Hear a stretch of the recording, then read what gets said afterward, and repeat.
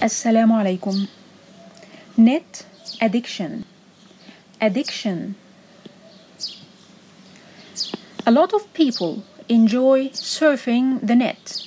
They look for interesting websites and chat with people all over the world. However, some people spend such many hours online that they are internet addicts. Although an average person spends about 8 to 12 hours per week, but an addict spends 8 to 12 hours per day online. Because addicts spend so much time interacting with the computer, so their lives are negatively affected. They become social recluses because they stop going out and talking to people face to face. They avoid real life social situations, preferring instead to be in a dimly lit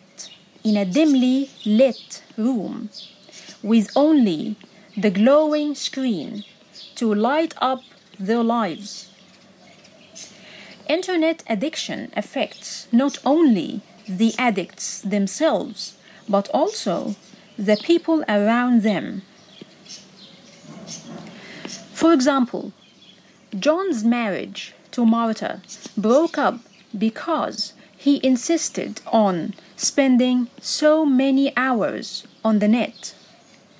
As soon as he arrived home from work, he was at his computer.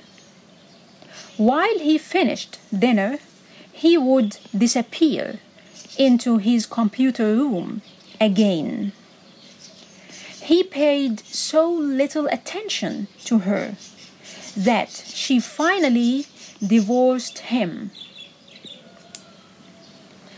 Since college students are especially technologically skilled, they can easily become non-stop net surfers. Most colleges provide computers at several locations around campus so that students can use them at any time, day or night. As a result, students can spend too much time surfing the net instead of surfing their textbooks. Last semester, 9 freshmen at Berkshire College, Reading, England, flunked out because they became internet addicts.